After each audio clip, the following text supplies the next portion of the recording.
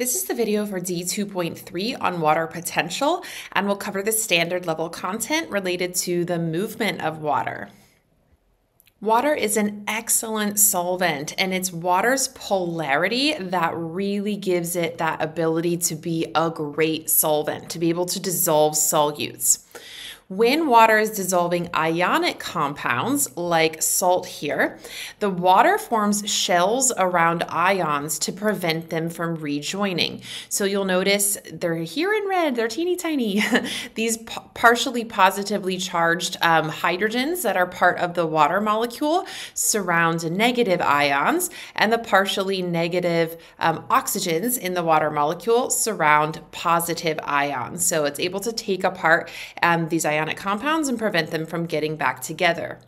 With polar molecules or polar compounds, water forms hydrogen bonds around them to dissolve them. So here we have glucose, and hydrogen bonds will actually form between the oxygen and the water, and the hydrogens sticking off here of glucose. So I'm not going to draw all of them, but you can see that water is partially charged and therefore attracted to the partially charged or polar glucose molecule. Now, if we have two solutions that have different concentrations and they are separated by a semi-permeable membrane that does not allow that solute to cross, then osmosis will take place. Osmosis is the passive movement of water across a semi-permeable membrane towards areas of higher concentration. So water always follows the higher solute concentration. So here, let's say these red things are solutes and they cannot cross this membrane. Some of these water molecules in here will cross the membrane and will come over to this side until these are of equal concentration. So again, the solute numbers or the solute amounts aren't equal, but the concentrations are equal, and that's what osmosis is. And depending on the differences in the solute concentrations, we actually have descriptive words to talk about these solutions. So an isotonic solution has the same concentration of whatever you're comparing it to. So here in each of these beakers, I have, let's just say this is a dialysis tubing or a cell filled with 0.1 molar solution. If it is sitting in a solution that has the same concentration, we consider this solution to be isotonic. The word iso, or this root word iso, means same. If the solution has a lower concentration than what you're comparing it to, it is said to be hypotonic. So it's important to remember that these are comparative words. You can't just say something is hypotonic.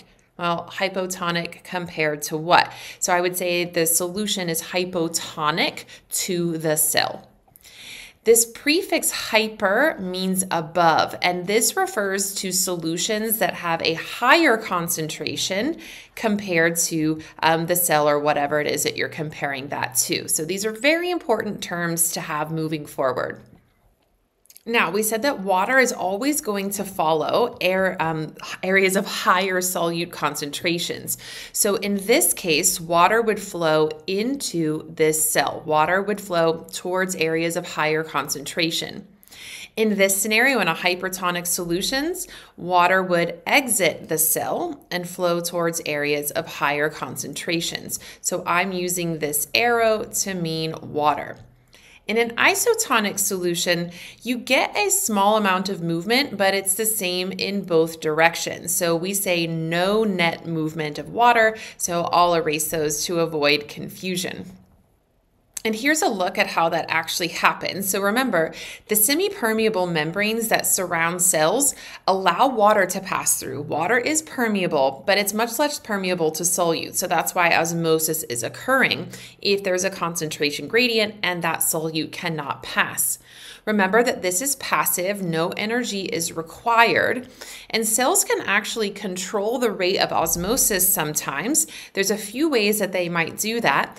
They might change their solute concentration, right? So we think about like contractile vacuoles or salt pumps, or they can change their permeability to water in regards to their membranes. This is so cool. Embedded within membranes are sometimes we'll find these channel proteins called aquaporins. These are channel proteins that allow water to pass through. Now, water can go through the phospholipid bilayers, but it can much easier, like faster, go through these aquaporins.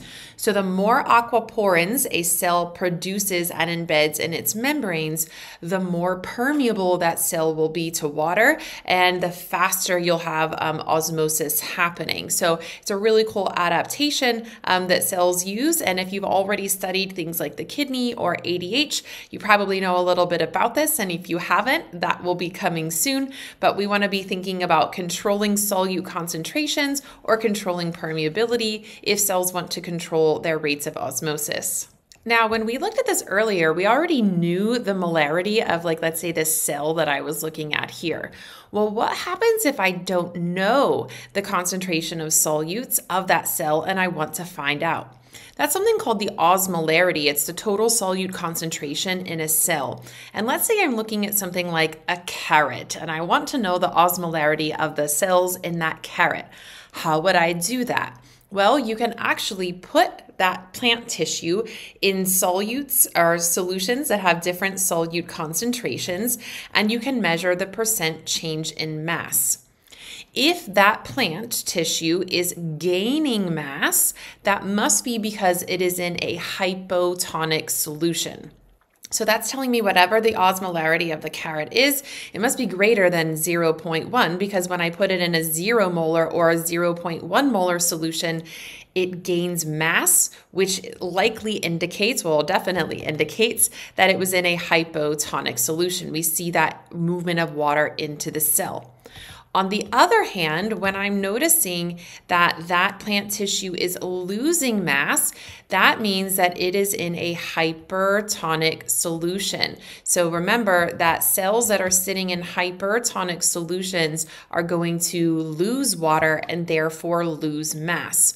What I'm looking for in order to find the osmolarity of that plant tissue is the isotonic solution. So in an isotonic solution, there's no net movement of water and therefore no net gain or net loss of mass.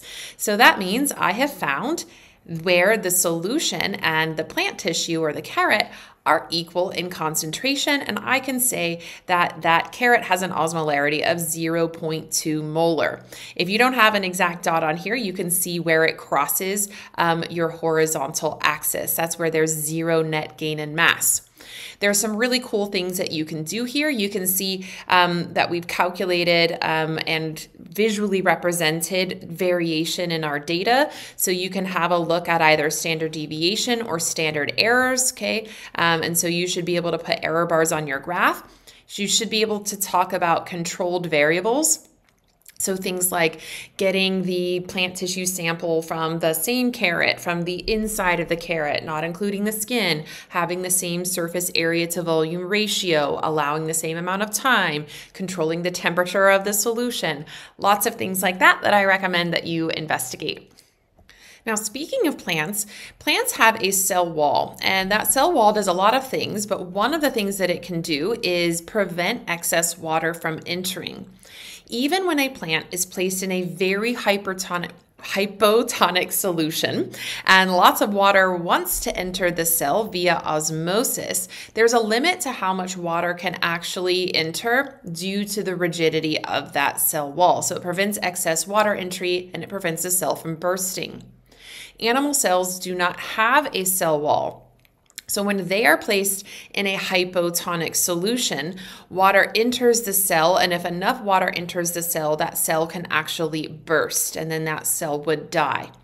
On the other hand, if placed in a hypertonic solution, then these animal cells will lose water and will shrivel up, okay? So they will shrink, and you'll see them actually get smaller. Some freshwater eukaryotes, like this paramecium here, have adaptations that prevent this. So this does not have a cell wall. So if it's placed in a hypotonic environment, lots of water could enter here and then that cell could burst. but they had these really cool adaptations called contractile vacuoles that can kind of pump some of that excess water out. It requires energy, but it's a great example of homeostasis and an adaptation that this organism has to prevent things like bursting.